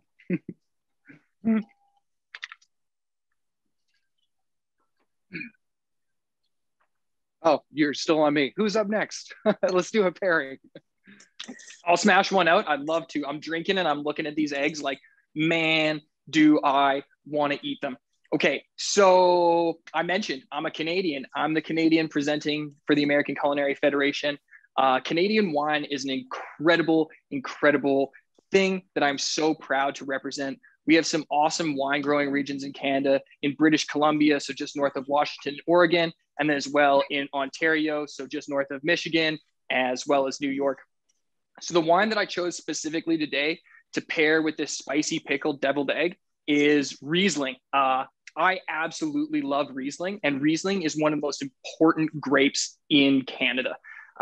Mid 70s, early 80s, all producers really realized that you can just rip out all the Concord grapes, all the table grapes, and start growing wine grapes, and this would be a much better industry. So you get to the 80s and you have a few of these real big proprietors who start really pushing the agenda of let's change over agricultural land. So Cave Spring, the Pianchetti family specifically, if you can imagine northern New York, like Finger Lakes area, this is literally in between Lake Ontario and Lake Erie, right at the tip of New York, but it's in Canada. So Riesling, there's this very important guy in Canada, Herman Weiss. And Herman Weiss comes over from the Mosel, from Germany, and he brings all of his cuts. And this is where I love Riesling in contrast to cannabis. You're not allowed to import these products agriculturally without a license. Herman Weiss is like, yeah, doesn't matter. Fills suitcases full of vine cuttings, plants them in Canada. They're incredibly hardy. So then everybody in the Niagara region starts using the Weiss cut of Riesling to start growing the Riesling, because cold winters kill plants, right? It's a hard thing. So these grapes are from plots all over the Niagara region, right between Lake Ontario, Lake Erie. Really nice high acidity. 2017 was a quintessential Canadian Niagara summer. We're talking hot, hot, hot. I was about to talk in Celsius, but everybody's American. So like 100-degree days, and then you have those nice cold nights, and that's where you get that peaking acidity and those awesome characteristics, is that cold night and those hot days. And this Riesling is a perfect example of that. Cave Spring likes to say that the Riesling built their house. And why is that? It's because everybody just drew to this juice. A lot of people have this bad name for Riesling for some reason because they haven't drank kick-ass Riesling. It should be high acidity. It should have some sweetness. It should be complex. And my favorite ones do present that petrol-y character. And that's exactly what this 2017 Cave Spring Riesling is. All of those things, right? High acid, a little bit of sugar, just barely off dry, 12 grams of residual sugar, all pairs super well with something pickled. And what better than a pickled cannabis infused egg? It's awesome. But before I eat one, pairing with cannabis is even easier. And if you're just going to smell it, we've all done wine pairings. Sniff your glass, look like you know what you're doing. That's the most important part of pairing or tasting wine, is just pretending like you know what you're doing. Swirl, sniff, get to know your wine. This one's lemon, lime, petrol. You know, it's got a little bit of that funk. I would call it the skunk, just that indicativeness of like a nice small batch Riesling. And then you're going to take your cannabis and smell it the same way. Deep, swirl it, pretend like you know what you're doing, but get to know it. Really love it, understand it, think about it in the back of your head. This is lemon cookies that I grew from a cut that I cultivated. And this one's really forward in lemon, lime, like fake vanilla, a little bit of cake. And so it tends to go really well with wines that are peaking in limonene and terpinolene, like a Riesling, high lemon, high lime. So together, you could take them, sniff, sniff, sniff, and then you start confusing your olfactory reflex, the reflex in the back of your nose that really dissects these smells. We can only taste 5 things: sour, sweet, salty, bitter, and umami. We can smell millions of combinations of things. Any emotion can be evoked. So when you start confusing and really diving in with your senses, you start to create this new pairing. And you can do that, confuse your palate, have a sip of wine, and then eat a deviled egg. And you never even had to smoke cannabis, and you had a cannabis pairing. Back to you, Chef. Awesome. Very good. So before Jamie, you make the last cocktail here, just to give you all an update of where I'm at, I just got the air fryer ripping at 375, which might not seem like that's ripping, but it is for the world of air fryers. They go up to 400, but I wouldn't recommend it. At least this one does. So my temp is at 122. So I pulled it at 109. It rested all the way up to 121. And those of you who might not have caught it, that's a 3-inch, maybe a little bit more ribeye. Some might even call that a rib roast. I call that a meal to myself. So I'm going to pull it at 100 because it's already rested. I'm going to basically pull this at no more than like 128 or so. And since it already has rested again, I can cut into this hot and it hopefully won't be bleeding all over. We are going to let it rest a little bit though. But the whole point here is that fat is just like melty and delicious. But now I'm getting that hard sear on there and it's fantastic. Okay. So while that is working, I'm going to let Jamie take it away with the cocktail that's actually going to pair well with this heavy, also herbaceous and semi-sweet taco. There's a lot of contrasts and flavors and textures are going to be happening. And then when she's done there, I'm going to bring it back. We're going to do our microwaved stoner scramble, I guess we can call it. And then while I'm doing that, my steak will be resting a little bit. I'll build this taco. We'll wrap this up. I'll take some Q&A as we're plating the taco dish here. Thanks. All right. Thank you, Chef. Yeah, so for my final drink, I'm going to make a drink called the Citrus Spice and Everything Nice Negroni. So this is going to be big and bold to pair with your entree. And remember, what we're going to infuse this drink with is the citrus spice bitters that we made at the beginning of the show. Of course, this is going through the infusion process, which takes about 15 days, plus a few extra to finish. So we're just going to use the one that I already made to infuse this drink. And I think something that's really important when you're making cannabis cocktails or cannabis drinks at home is to actually dose the drinks quite low so you can have more than one. And so with THC, I usually recommend staying between 1 to 5 milligrams. So you can have more than one and still enjoy it. And so with this drink, we're making a Negroni, of course. So I recommend sticking to the 1 to 1 to 1 principle. So we're going to do 1 ounce of your Campari. And I'm It's my favorite cocktail. Oh yeah, I love Negroni. I love it. One of my favorites. And we're gonna pour it right into your mixing glass with ice. You never wanna shake a Negroni. So you're gonna pour 1 ounce of the Campari. We're gonna pour 1 ounce of vermouth. Is it the Lillet vermouth that you're using? This is Dolan, actually. Oh, Dolan's is great. Yeah, delicious. Yeah, a beautiful, beautiful vermouth. It really goes well with this cocktail. And then I'm going to be using a gin from St. George. If you guys aren't familiar with this brand, they have a wonderful line of gin. So this is their dry gin that I'm going to use. And just do 1 ounce. And then pour it in there. And then I'm gonna get my bar spoon once again and just stir it up into your mixing glass. And what you wanna do when you're stirring is to really keep your bar spoon as steady as possible and not integrate air into the cocktail, which really helps with the mouthfeel.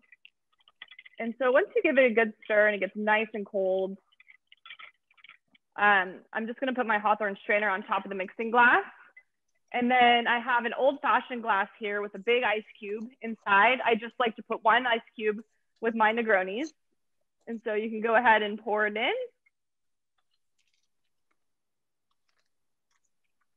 And then the last step is to infuse it. So what I like to do with this cocktail is just to dot the drink with your bitters, which is really gonna enhance the aromatics. It's gonna bring all the flavors together. So I'm just gonna dot the top of the drink, which really provides that boost of botanicals and spices that are in there. We're gonna garnish this drink as well. So I have a fresh orange. I'm just gonna peel off a piece. And then what I'm gonna do is use my cocktail pick and I'm gonna thread it through. And then the last step is, of course, I'm using another cannabis leaf and I'm just gonna thread it through the drink. And you can set your garnish right on top. Let's see. And there you go, your citrus spice, everything nice Negroni. Beautiful. For 420. Cheers, Jamie. Cheers. That's an awesome drink. Yeah, it's delicious. Awesome. Okay, so I realize that we are approaching that 90-minute mark, but guess what, folks? We're gonna be going a little bit longer here because it's 420 and okay, here's the thing. Usually everything in the cannabis industry starts like late. Well, we started on time, so we're going to go late instead. That might sound like a stereotypical thing, but I'm telling you, I've been to more events that have been like 30 minutes in. What's going on here? Anyway, so hey, Jackie, it'd be great if we could take a couple questions while my ribeye is getting the temp here and, you know, hear a little bit more from our viewers and everyone right now. Say where you're tuning in from again, just so everyone can see it. I'm in Austin, Texas currently. So if you are here, send me a DM at Chef Brandon Out on Instagram, say hello. I'd love to see and meet up with some of the folks in good old Austin, but let's get some questions going. Okay, well, fabulous. One of the questions that had come in was about, does the ABV of the alcohol that you're using matter when you're infusing beverages with cannabis? Yes. Yeah, I'm going to let one of our beverage experts take that. Yeah, so with the ABV, when you're doing bitters specifically, it does matter a lot because the higher proof that you have, the more extraction you're going to get. So often with my bitters, I try to choose alcohols that have a higher ABV. And in the book, you're also going to find a celery bitters that uses Everclear to do the extraction. But for my cocktails, it's, you know, you can definitely use different types of ABVs, but for higher proof drinks, I actually recommend doing a lower dose of THC to kind of keep it balanced, because you really want to have that nice drinking experience where you're not overdoing it. And like I said, beginning of the show, start low, go slow. And this is why I just microdose the Negroni with just some bitters rather than using something else to make a more potent infusion. So that's just what I recommend. Andrew, it sounds like you have some good tips as well. Yeah, for sure. Like you said, infusion, if you are doing infusion and you're trying to draw the cannabinoids out of cannabis, you need high alcohol. That's your solvent. That's what's going to take those cannabinoids out of the cannabis and put it into your beverage and suspend it there. Now, if you are cocktailing with cannabis, I think it's super important to look at low ABV cocktails. You know, a Negroni is a good example. Even though it's 3 equal parts hard alcohol, there's no sugar, there's no filler, and 2 of the alcohols are liqueurs. When I was the Luxardo Canadian ambassador, that was a big push on what we could do to kind of change drinking habits. And one of the things that we saw in drinking habits was people were really looking for a cocktail sub 20% alcohol. And as we talk about cannabis cocktailing, moving into a world where we can make a full-blown cocktail infused with cannabis without alcohol is really the next step where we need to go. So that's kind of my 2 cents on that question.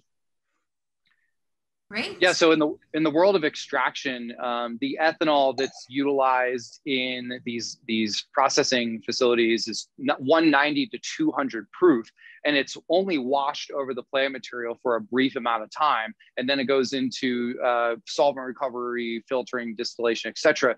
But you know, so the higher the alcohol ABV, the faster you could say that it will actually dissolve those cannabinoids. Versus, you know, an 80 proof, which is why like the tincture that Jamie made. Jamie, how long did that set with in the bullet rye? Oh, so this is going to sit for 15 days with the alcohol. Yeah. So, yep. And then with that, you could even give that a little stir here and there to agitate that and whatnot. Yep. But, you know, I've done alcohol. You gotta keep shaking it every day. Every day, exactly. So keep that in mind. The lower the ABV, the longer it's going to take to fully extract all of those cannabinoids. Yeah, more water's in it. Less ABV, more water. All right, so I'm 125.5 degrees. We're going to pull this at 127. So this is going to be like a probably closer to the rarer. I think I'm going to cut from the, what's it called? The spinalis, which is that fat cap of the ribeye, which is so thick. And I think that's the greatest cut of meat of any animal. So we'll cut from there because it's going to be so juicy and tender. But anyway, Jackie, next question until we hit that mark. Sure. One of the other questions that came in was wondering if terpenes are fat soluble or water soluble. It's actually a mix. It depends on the terpene. For the majority of ones out there in their dominant amounts that you're going to find in cannabis, that just play the role that they are a fat soluble thing as well. So you know what that means. So cannabinoids, cannabinoids as well as terpenes are, you know, hydro or lipophilic, which means they're fat loving, or hydrophobic or lipophilic.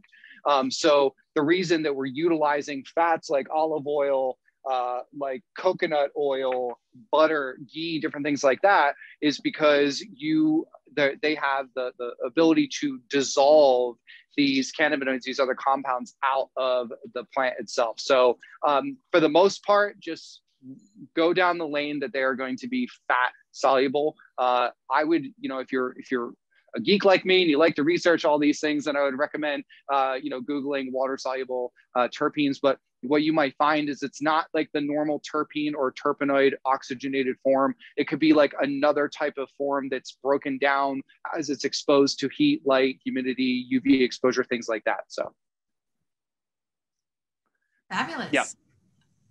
All right. One of the other questions that came in, I'm not sure if anyone would like to take this or not. There's a little bit of a debate whether this is legal or not. Okay. ooh, me. Actually, we should all respond to this.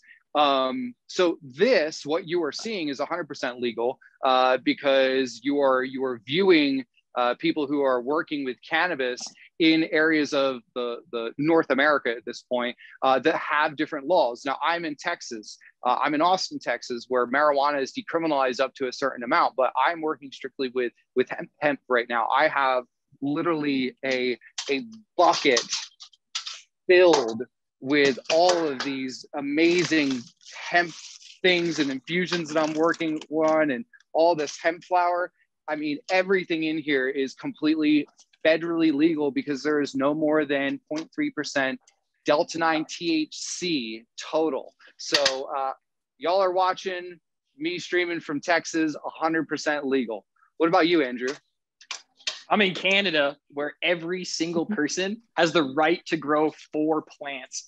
every single person, we're all allowed to walk around with 30 ounces of cannabis, and we all have freedom of speech and educational right to talk about what we believe in. And I'm just trying to make sure that you execute your culinary experience in a safe manner, whatever you choose to do in an adult use category, wherever you are in the world. And what's up to Jamaica? I saw that right there. I can't wait to get back. Man, we were going to do some crazy culinary things in Jamaica. You just wait, chef. Hit me up at the Cannabis Somm. We'll make sure that you're part of that because it's going to be fantastic.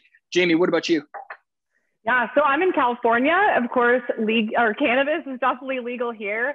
And when you're mixing cannabis and alcohol, you can certainly do this in the comfort of your own home. So this is what I want to teach you in my new book, Cannabis Drinks, is how to do this safely and responsibly. Of course, in the book too, there's recipes for mocktails, smoothies, juices, coffee drinks, you name it. So it's really just about exploring the plants. And it's always a good idea, though, to look up the regulations in the state you live in. So as you can see, we're all in different places, and we all have different regulations on where we're at. But that was a great question. So yeah, thank you for asking. Awesome. Okay, folks. So my ribeye, I don't know if y'all can switch to my other camera here so you can see this just amazing hunk of meat. Oh, thank you. And the steak too, okay? So you can see that, let's pull this out a little bit so it doesn't drip everywhere. The fat, okay, is just like, it's amazing, okay? It just melts. You want to eat it. We got a nice sear on there as well. So while you can swap back to the other camera, while that is going to rest for a little bit, and we'll see, there's going to be different, like I've been experimenting with cooking thinner and thicker ribeyes and different other types of steaks in this air fryer. I could probably just write a cookbook on that already, but I'm still doing the experiments because I think it's such a cool way to cook. I mean, I love my grill. I love butter basting in a cast iron, but this is like just an awesome tool. And because of what it does to fat, that's why I'm fascinated by. And legit, you saw the size of that. That's 2.5 pounds. I eat about that much meat a day.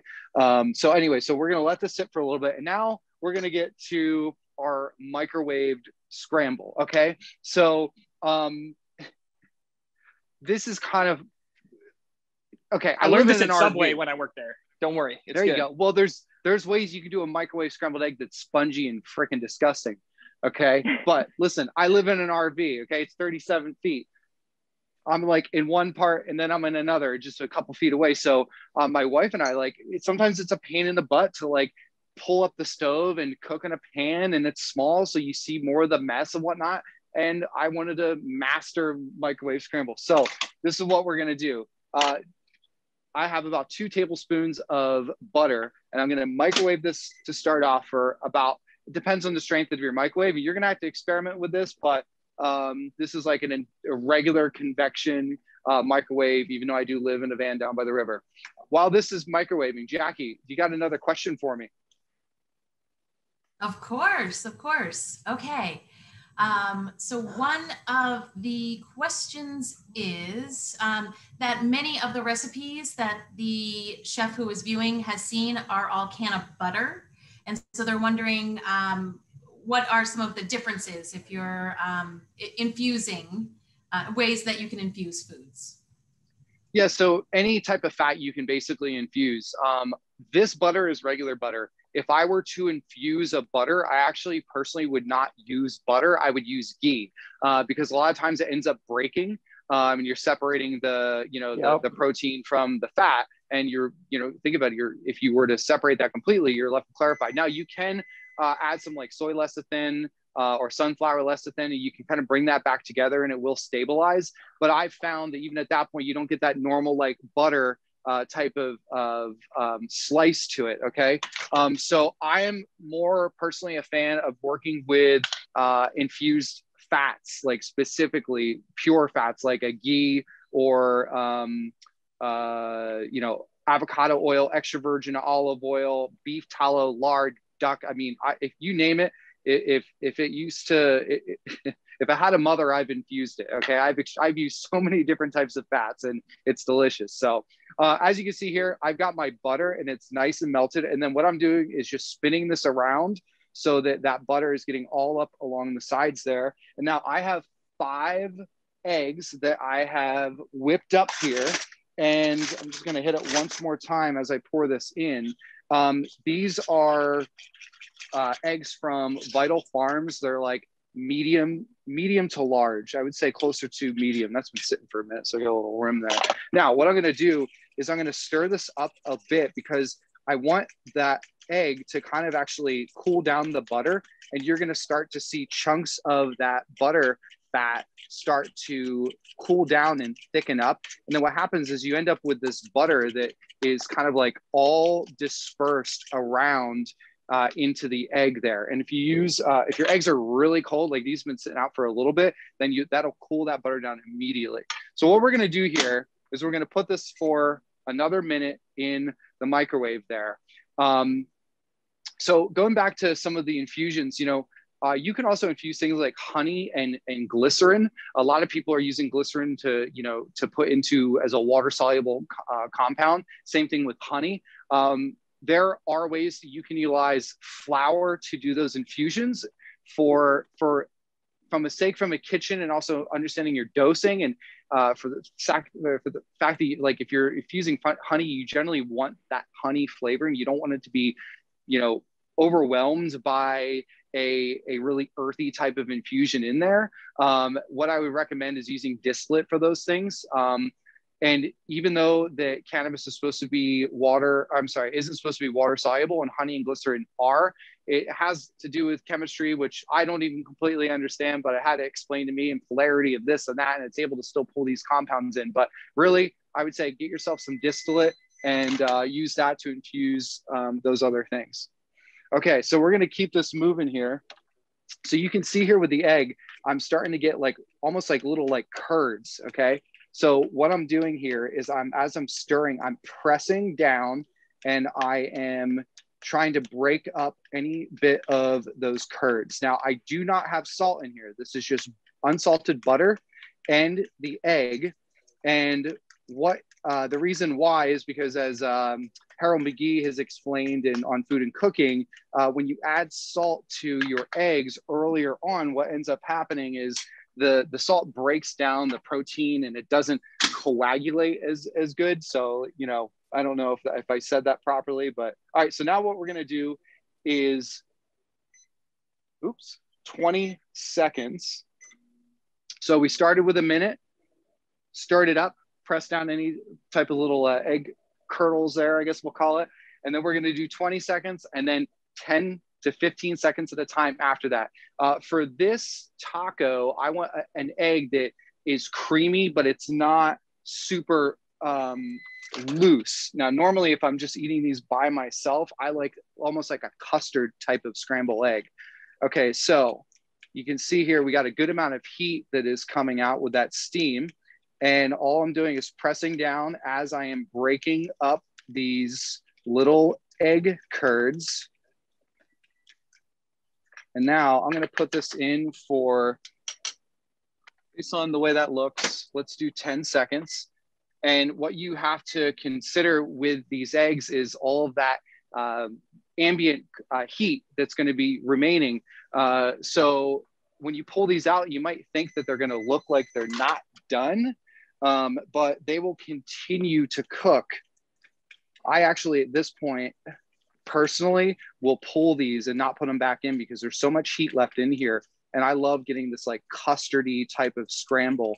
And the other thing is, as I'm pulling this out and I'm stirring it each time, I am also essentially kind of emulsifying that butter into the egg. Now, you look at that, that looks super loose. If I let this sit for about 2 minutes, that will firm up into this beautiful custardy egg.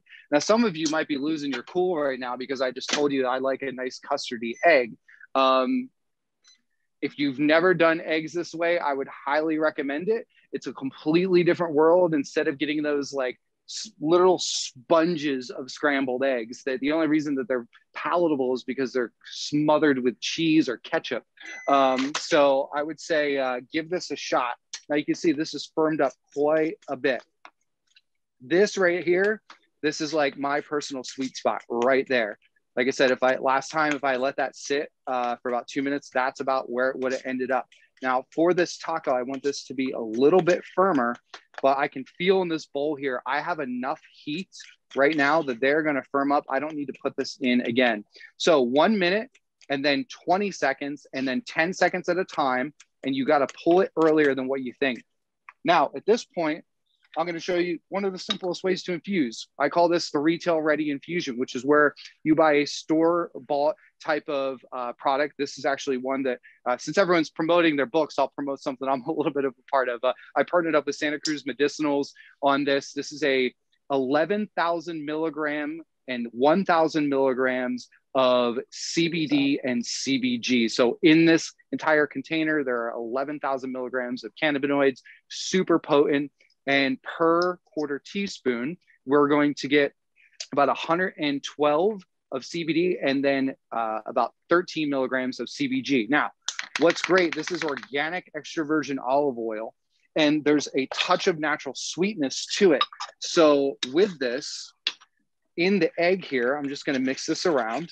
Now, Hey, Chef, can I interrupt you for a sec? Because I'm just running really late and I got to go. And I just want to say goodbye to everybody while you mix up your scramble. Sure thing. I just want to thank everybody so much for joining us on 420.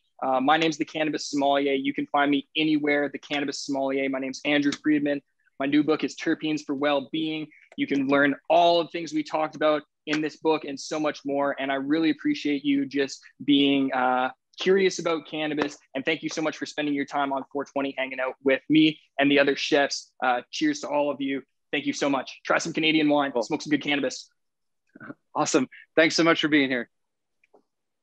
Okay, folks, so I've got this ribeye out. We're gonna wrap this up here in a minute. Now I have some butcher swine on there. Just gonna pop that off. And this just smells unreal because of that low and slow method in the air fryer. The fat, as you can see, it just kind of like melts off. Look at that. It's just, it's decadent. Where's my other twine there? There we go. Woo. Now, usually let these go all the way to the end. I wouldn't rest in between. So what I'm going to do here is pop off. I believe this is called the spinalis. Okay, I'm going to get rid of a little bit there. And it's that cap of the ribeye. And we're just going to slice this up for our taco. Now this, oh my gosh, beautiful. This is a little bit closer to medium just because it's on the exterior of the steak, but this is also one of the just mouth-watering tender cuts of the ribeye. I'm gonna actually hit y'all with a little light above so you can see this a little bit better. There you go. With that light in the front cam, my bald dome there is just ricocheting some beams back at you, okay? So beautiful for that fat cap, okay? You're gonna want to eat this. And then I'm just gonna cut into the center here, which you can see is nicely and evenly cooked throughout. That is a beautiful medium rare. Look at that. So I'm going to build this taco as Jamie is giving her farewells. And then we'll let, I'll show you the taco. We'll let Jackie wrap up and let y'all get going with your 420. Great. Well, thank you, Chef. And again, my name is Jamie Evans. I'm the founder of the Herb Somm. So please follow me at the Herb Somm on social media.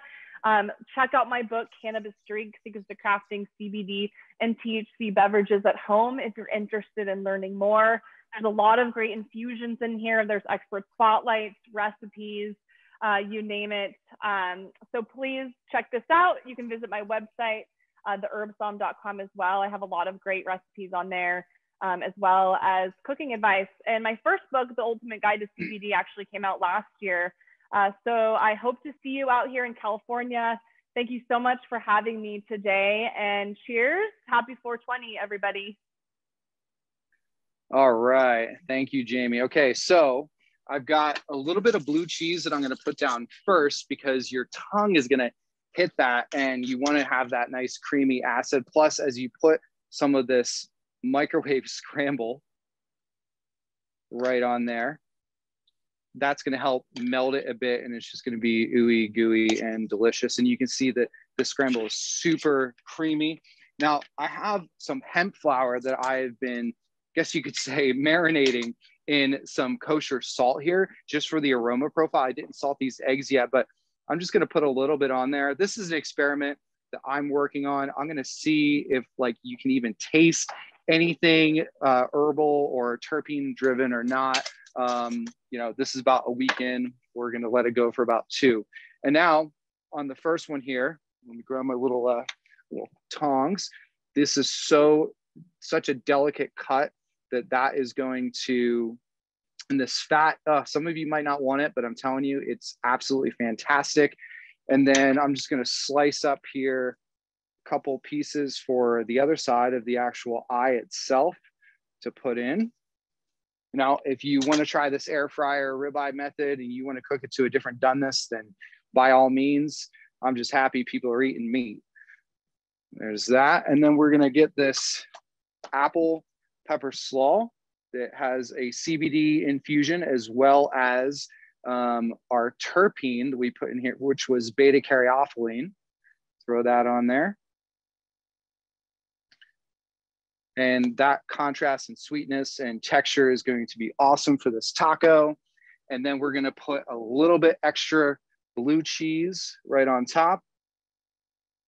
Just a tad. If you are a lover of blue cheese like me, put as much as you like.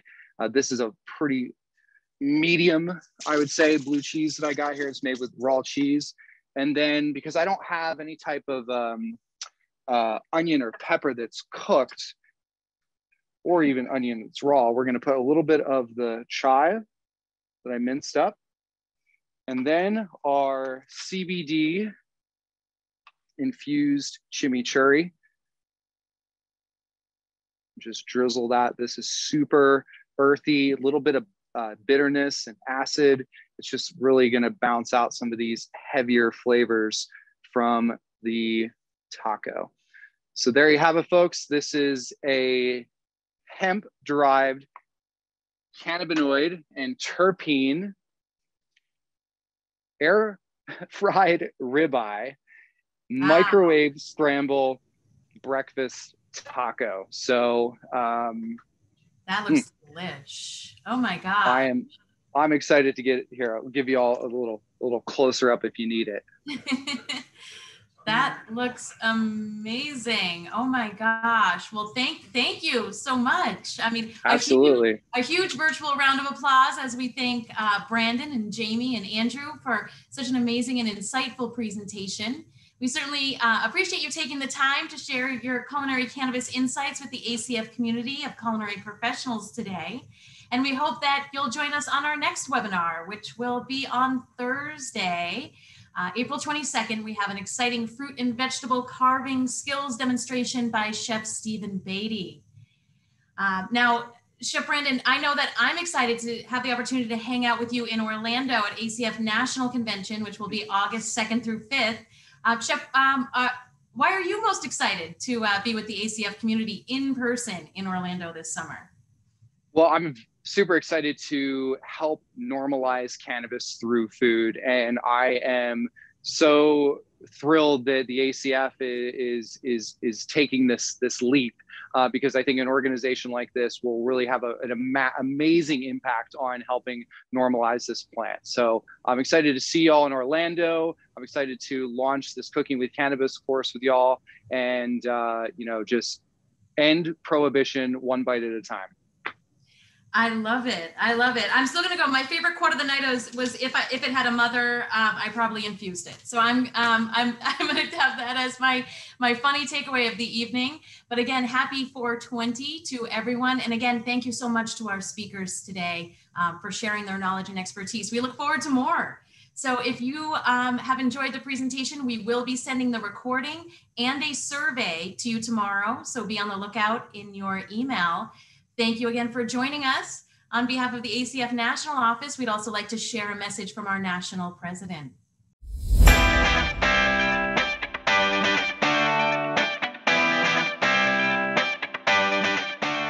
Hello everyone, welcome to the beautiful World Center Marriott here in Orlando, Florida, the site of the 2021 National Convention, August 2nd through 5th. My name is Tom Macrina, I'm ACF President, and I couldn't begin to tell you how excited I am about this convention.